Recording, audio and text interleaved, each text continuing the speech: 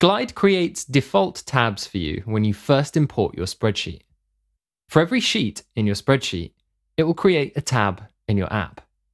You can hide and reorder these as you wish, as well as change the name and icon. Every time you create a new sheet with data in it, a new tab will appear in Glide. But you can also create tabs whenever you like and choose an existing sheet as their source. For example, our app is already displaying our employees sheet as a home tab. We can create a new tab and choose the staff sheet again as the source, and then show that list in a different way. We could change the layout, change which properties are showing, and then even filter that screen so only our managers show up.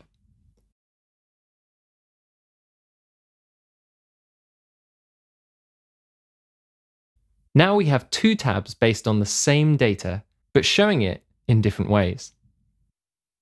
Another way of displaying your tabs is by using the app menu. To enable the app menu, just drag one or more of your tabs into the app menu section. Tabs are a good way of providing clear navigation points in your app, but sometimes you want to tap on other items like images or buttons and have those linked to different screens. You can enable the link to screen action on certain components. Once you've done this, you can then choose the sheet that you want to link to, and then customize how you want that screen to display.